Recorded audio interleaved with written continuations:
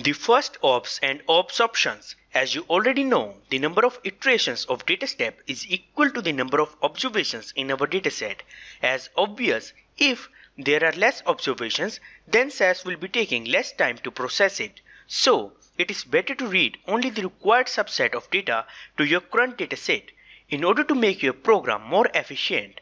For that, we will be using set statements first ops option or set statements ops option. When we use set statements first ops option, it tells SAS to begin reading the data from the input SAS dataset at the line number specified by first ops.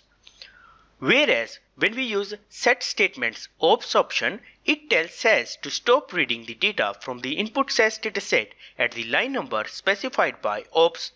Here you can see that I am creating a new temporary SAS dataset survey from our permanent SAS dataset demo.survey by using set statement without any options. Here in output you can see that we have got 999 observations and 15 variables. Here in the first case you can see how I have used set statements ops option for creating the temporary SAS dataset survey from permanent SAS dataset demo.survey by reading just first 10 observations, and later we are using proc print step to print temporary survey dataset, as you can notice here. Similarly, in the second case, I am using set statements first ops and ops option for creating the temporary SAS dataset from permanent SAS dataset demo.survey by reading observations ranging from 5 till 10, as you can notice here.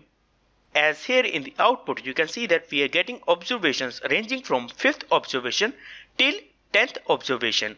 You can verify this from this output dataset. Note, you should always enclose first ops and ops within parentheses. That's it. See you in next lecture. Thanks.